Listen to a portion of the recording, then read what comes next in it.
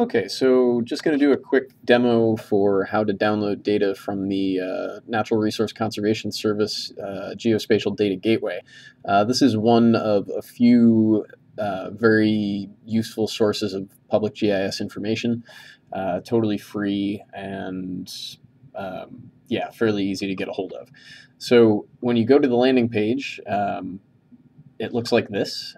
You first select your state. So in the case of, say, North Carolina, we choose that, and then it gives county options within that.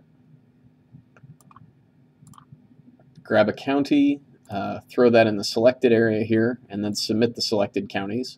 And then you can see it gives you all these sources of information.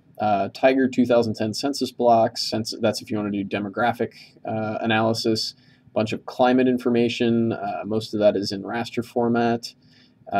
Easement, elevation, this is fairly useful data, also in raster format, but just a digital elevation model of the state. 3 meter, as you can see, is a very large file. It's about 1.5 gigs, but there are a few coarser resolution versions of that that might be useful. Geographic names, that'll give you basically a point for every village, cemetery, mountaintop, anything that's in the registry. Within that, there should also be some land use. Ortho imagery is fairly large as far as a file size is concerned, but it's if you can download it, it's really useful to have on hand. In this case, you can see that the National Agricultural Imagery Program flew the entire county in 2012.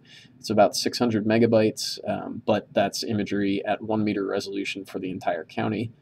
Then lastly, as a point of reference, you might want to grab the topographic images, which are similar to the ones included in the Rutland demo data packet for assignment 5. And then there's also transportation, roads. There should be, there might be rail in there as well, but basically all the reference information you should need for your area is available right here. If you select one of the data sets and hit continue, it just asks you how you want it delivered. Usually go with Esri's shapefile.